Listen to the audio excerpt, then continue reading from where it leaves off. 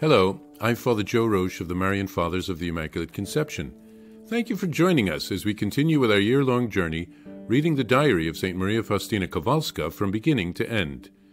Today we have a letter from St. Faustina to Father Sopoćko from September of 1936.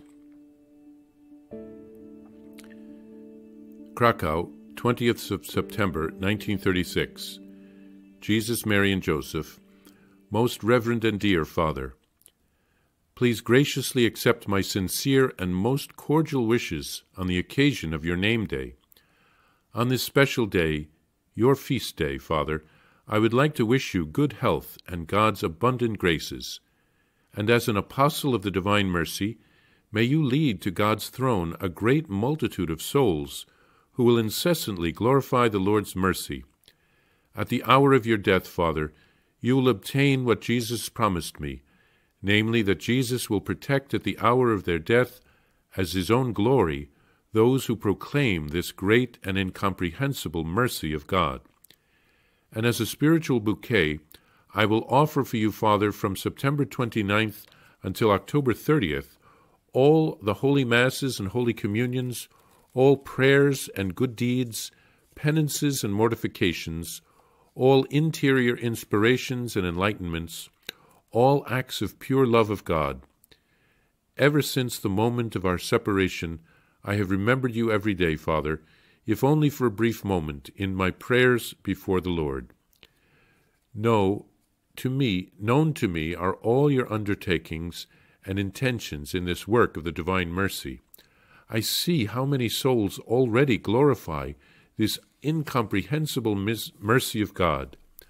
My heart flutters with joy when I see the good that is effected in human souls through this work. On the 14th of September, we were visited by the Archshepherd of Vilnius. I talked with him briefly about this matter. He showed me much kindness and goodwill. I continue to go to confession to Father Andrasz. And now, as regards my interior life, everything is the same. I feel a great desire and longing for God. I know that soon love will cut through the thread of my earthly life, because I hear the call of my spouse. But no, death will not delay this work, for then I will have the possibility of full action. Oh, how happy I am that pure love of neighbor in God does not end with death, but is ennobled. Father, whenever I glance at this booklet, a new flame of love towards God bursts forth from my soul. Today, the 26th of September, I am finishing this letter. I am in bed. I am seriously ill with a lung disease. The doctor ordered that I be isolated from the congregation. I do not know the hour of my death, but if everything continues as it does now, I shall soon arrive at the palace of my beloved spouse.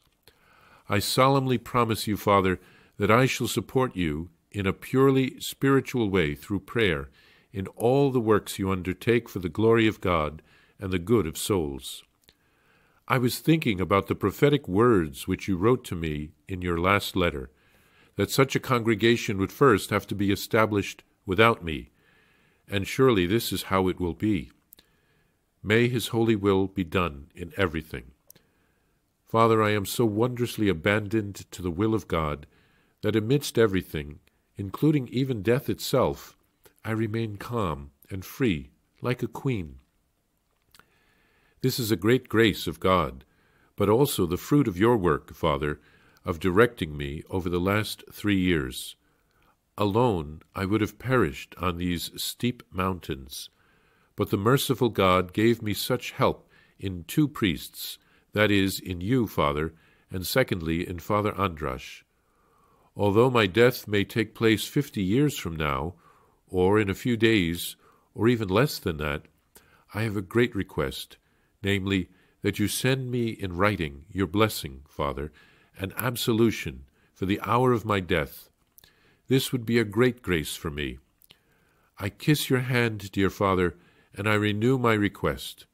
I remain full of trust in the infinite and incomprehensible and inexhaustible mercy of God. It seems to me that shortly Father Korchik will pay us a visit, so I shall arrange some of the things through him. Sister M. Faustina.